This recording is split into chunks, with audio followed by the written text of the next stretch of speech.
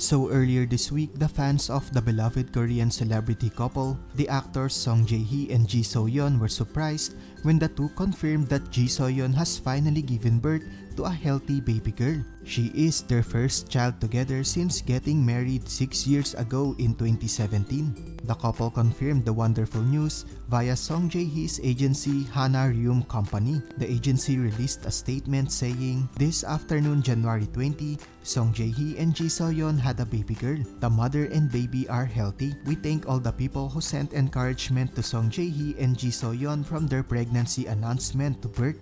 Happy New Year." Song Jae Hee and Ji So Yeon are very happy because after years of struggles with infertility and conceiving a baby, they were blessed with a baby when Ji So Yeon got pregnant when they tried IVF or in vitro fertilization.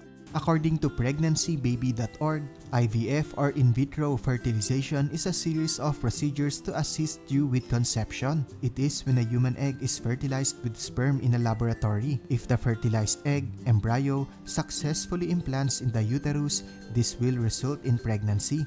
Song Jae Hee and Ji So Yeon were quite vocal on their struggles with pregnancy. So when Ji So Yeon announced her pregnancy last August following some time of IVF treatment, the fans and their celebrity friends were overjoyed. As of the moment, Ji So Yeon is currently resting and Song Jae Hee has cancelled all schedules to take care of his family.